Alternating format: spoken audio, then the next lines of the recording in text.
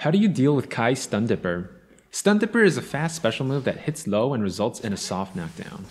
It's kind of funny when you do this out of nowhere when you see that your opponent isn't crouch blocking, but eventually your opponent will wise up and be on their guard for it. If it's blocked, it's heavily punishable, so it should be the Kai's goal not to use it on somebody's block. Also, if you use Stun Dipper too close to the opponent, the second part of the Stun Dipper can be blocked, which means that you'll be punished even though you hit the attack on the enemy. The best idea is to then use Crouching Slash into Stun Dipper, since hitting the Crouching Slash anywhere near the back end leads into the perfect Stun Dipper. After Stun Dipper, consider using a Roman Cancel to further your combos. This is best applied when the Stun Dipper isn't quite enough to kill somebody and you just need a little bit more damage to tack onto the enemies for the win. Keep in mind that Stun Dipper is a low profile move, which means that it can shimmy its way under certain attacks and beat them. When it comes to dealing with Stun Dippers out of nowhere, remember your ABCs.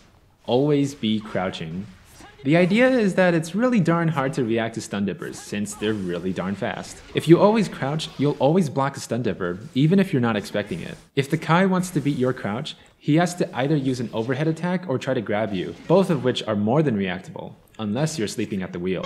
Eventually, Kai's Stun Dipper won't be as much of a threat in neutral as you get used to preemptively blocking it at the appropriate times. That's no reason to sleep on Stun Dipper, however, since adept Kai players can still utilize Stun Dipper's great speed and range to hit confirm off of seemingly random hits and score devastating wall breaks and wins. Make sure not to sleep on the subscribe button so that you'll be notified when I make my next video.